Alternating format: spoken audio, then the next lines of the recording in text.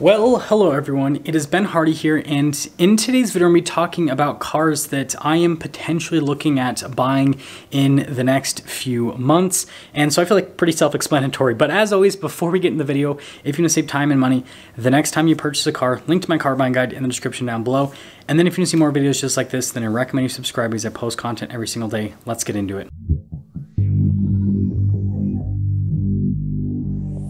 Before we dive into the cars that I'm looking at purchasing, let's quickly talk about the current garage and then why I'm considering adding a vehicle to the garage. So first off, the first vehicle I have is a 2021 Ford F-150 Raptor, and this is supposed to be my daily driver, but it's actually my wife's daily driver right now because her daily driver is at the Land Rover dealership because it's already broken within the first 100 miles. And that's my second car, which is a 2023 Land Rover Defender. It's supposed to be the wife's daily driver, but over the short term, it's going to be my daily driver until I make sure that the vehicle is not going to continue to break. And if it continues to break, well, yeah, we're gonna have to figure something out. Now the next vehicle I own is a 2022 Shelby GT500 with the track pack. This is supposed to be like an exciting car for the channel, but then also a weekend car because I've worked really hard over the last few years building this channel. And so I finally decided to treat myself, and that was in the form of a GT500. And so this is a car that I don't plan on driving a lot because, well, it has $18,000 plus in carbon fiber options that,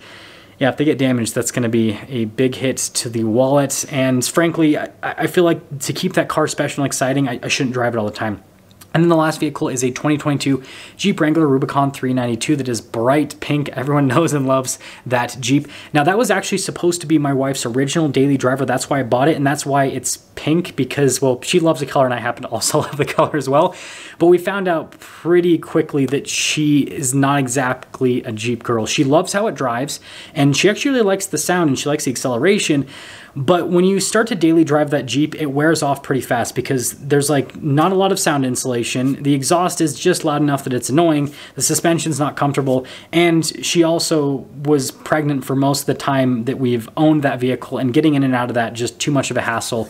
And so now it's kind of turned into more of a weekend toy. And I also think, just like the GT500, that's what keeps that vehicle super enjoyable. When you just like take it around the block every so often and then take it on off-road adventures, then it's like you really enjoy the V8 and you don't really care about all the lack of daily drivableness with it. And so this obviously leads me into talking about why I am considering adding another car to my garage, because I already have so many vehicles. And if you don't know, for this main channel, I also receive vehicles every so often from automakers to test for a week. And whenever I have those vehicles, that is what I daily drive, because when I post a review on these vehicles that I get from automakers, I want my review to be able to reflect someone who's actually lived with the car for a week. I don't want to basically just receive the car, make a review, and then tell you guys, oh, this is a great car to live with. And, you know, at that situation, I went, no, I actually daily drive the car for 500 miles on average. And then I tell you guys what I actually think about the car.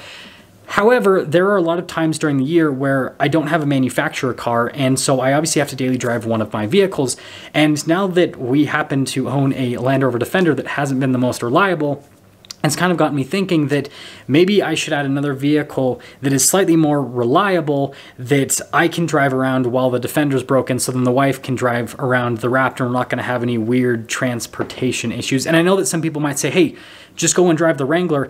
And that's what I've been doing currently, and I can tell you, I have absolutely been hating it, and I actually kind of hate the Wrangler right now because, again, like I said, the Wrangler's a ton of fun, but like I just did a trip up to Layton, Utah yesterday, and round trip I think is about like 140, 150 miles roughly. I might be off of my numbers by a little bit, but it's a lot. It's well over 100 miles for the round trip. And by the end of it, I didn't even want to look at the Jeep. I was like, this, because it's so, like on the highway, it is so loud. Like all you can hear is just the rumble from the exhaust, which again, sounds good when you're doing fun enthusiast driving, but when you're just trying to commute 100 plus miles, it definitely gets old soon.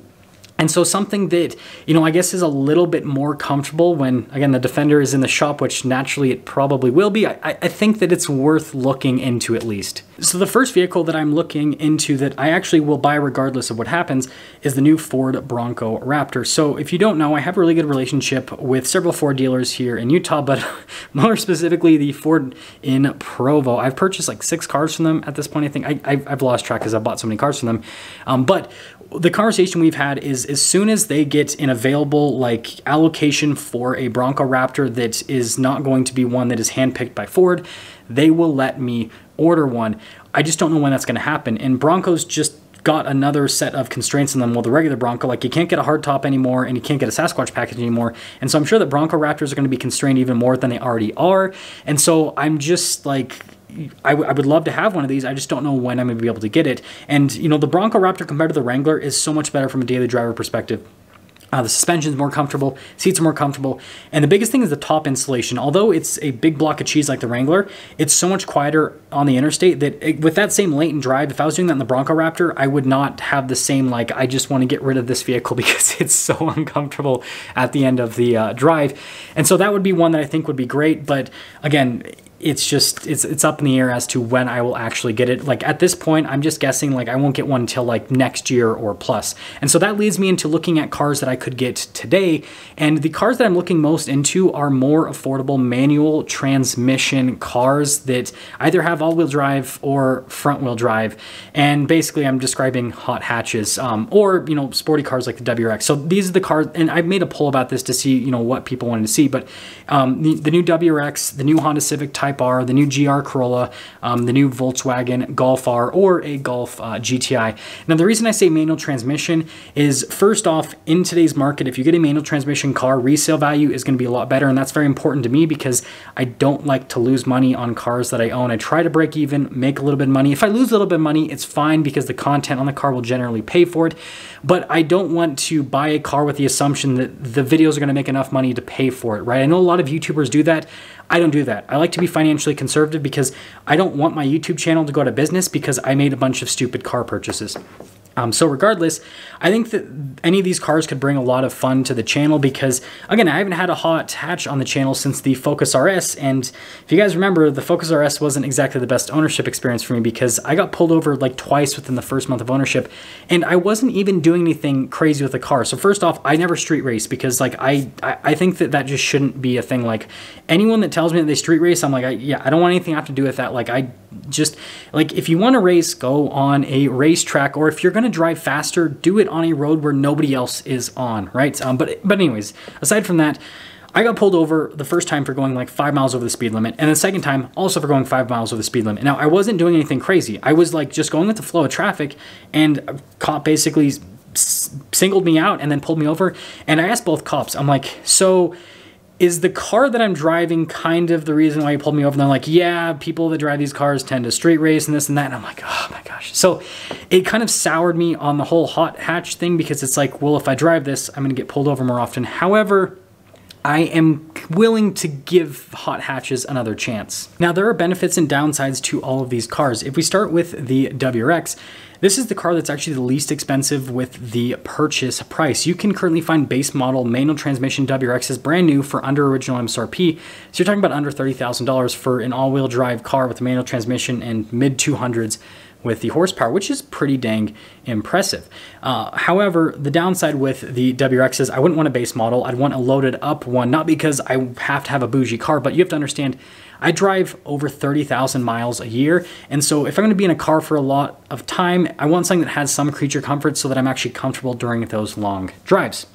The other downside with the WRX is you can't get any of the cool options unless you get an automatic transmission. So you can't get like the adaptive suspension and you can't get the cool Recaro seats, which I think is a huge downside. I just reviewed a WRX GT back-to-back with a manual. I loved how the manual drove, but I liked the suspension on the automatic a lot more. I haven't posted the automatic review on the channel yet. It's actually posting the same day as this video is posting, I believe. And so that's another downside is Subaru just has messed up the packaging on the new WRX. So I'd probably have to put some money in the form of modifications into the car to make it so that it would drive how I think the car should drive. The next one is the Volkswagen Golf GTI. Now, the big downside about this is the fact that it is front-wheel drive, which I'm still not a huge fan of front-wheel drive cars unless it's the Honda Civic Type R.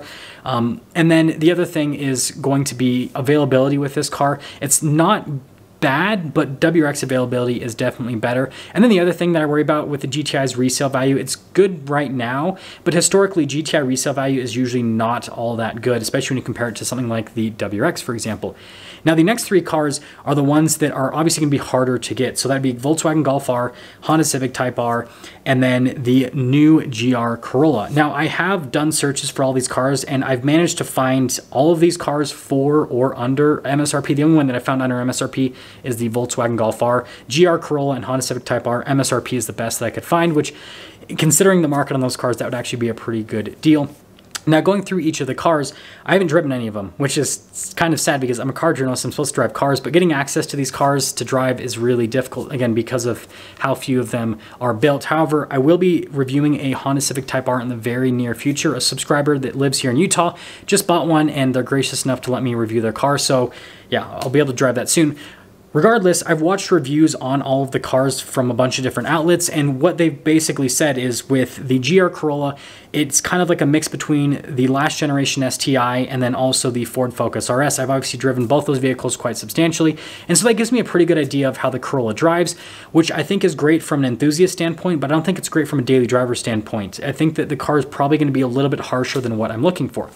Now, with the new Honda Civic Type R, a lot of outlets have said that it drives very similar to the previous generation, but it's a little bit bigger and it's still pretty harsh with the suspension. But the Civic Type R doesn't have suspension that's as harsh as the Corolla is what everyone has stated. And so it seems like it's a little bit more daily drivable. And I had a chance to daily drive a Honda Civic Si for a week. And so all I have to say is if the new Civic Type R drives about the same as the SI in terms of the suspension comfort, but maybe a little bit firmer, I would be okay with that. And then the last one is going to be the Volkswagen Golf R. Everyone said that this is like the sweet spot because it has the most comfortable suspension, it's really fun to drive, and it just pretty much does everything really well. And I could get it in automatic, which I frankly wouldn't do because manual transmissions are just a lot more fun. But it seems like it's kind of like the best all-around car. So that is pretty much going to sum things up for today's video, talking about the cars that I'm potentially looking at purchasing because of the whole Land Rover Defender situation, with it being super reliable and dependable and like the best vehicle on the planet. Yeah, it's kind of hilarious. But if you guys want to make suggestions of vehicles you think I should look into, then just comment those down below. But what I do want to say before you comment, do not put any vehicles that are expensive, because I am not looking at buying expensive vehicles. I understand the Bronco Raptor is an expensive vehicle, but I have a big Raptor following on this channel, and so I know I can get a return on the content. And also Bronco Raptors have insane resale value, so I know that I could also, it'd be fine if I needed to sell it basically. But outside of that, I want the car to be attainable, and that's something that I want to continue with on this channel. I know a lot of YouTubers will start to buy crazier and crazier cars as they make more and more money on their YouTube journey. I don't plan on doing that ever, because I just don't think that that's relatable for the average viewer, and I don't think that's exciting from a content perspective. I think that if I go and buy like a Honda Civic Type R, for example, the content on that is far more exciting, because like you yourself could probably eventually go out and buy a Honda Civic Type R one day if you can't afford to buy one today, for example. Whereas if I went and bought a Lamborghini or something like that, then like, sure, content on that could be fun, but like how many people are ever going to be able to afford a Lamborghini, let alone the maintenance cost on a Lamborghini? And so that's something that I want to mention. I've kind of mentioned this over the course of several videos, but like I guess we're putting like a hard rule on this. So please do not like suggest cars that are not attainable for the average Joe, because I don't have an interest in purchasing cars that aren't attainable. And I know some people might comment, Ben, you have a $103,000 GT500. That's not attainable for the average Joe. Well, my GT500 happens to be a Ford Mustang, which is built off of like a $20-something thousand rental car. Like the average Joe can afford a GT Mustang. And yeah, the GT500 is expensive, but at the same time, I feel like if you were smart with your money, even if you didn't make a massive amount of money, you could eventually afford to buy a GT500 yourself, because although my car's $100,000 today, I don't think it'll be $100,000 in 10 years from today. But anyways, that is going to sum things up with today's video. Give me your suggestions. I'll see ya.